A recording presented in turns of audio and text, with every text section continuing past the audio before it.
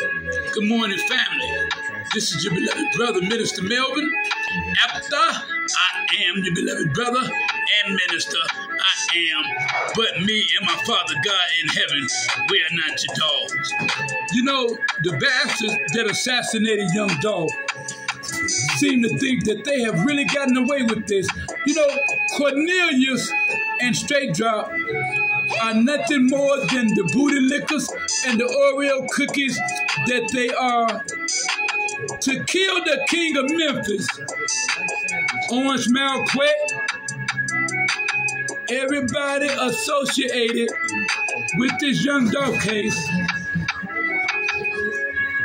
lets you know that this was an inside job at this damn cookie shop, started at this damn cookie shop, linked up at this damn cookie shop, and the booty lickers and the backstabbers are all involved. This is story television. Everybody throwing rocks and hiding their hands in their pockets. All of these bastards. Speaking of police corruption and the black KKK who also assassinated Mr. Tyre Nichols,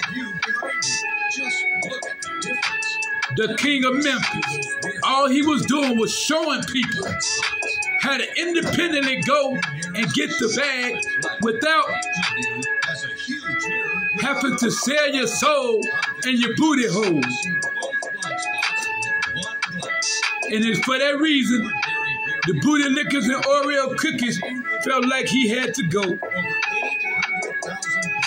Salute to the king of Memphis for teaching these babies and everybody that want to get the bag without going crazy. It's a hell of a thing waking up with your booty hole sold, and you still got to go on stage and rap and go get your booty hole sold.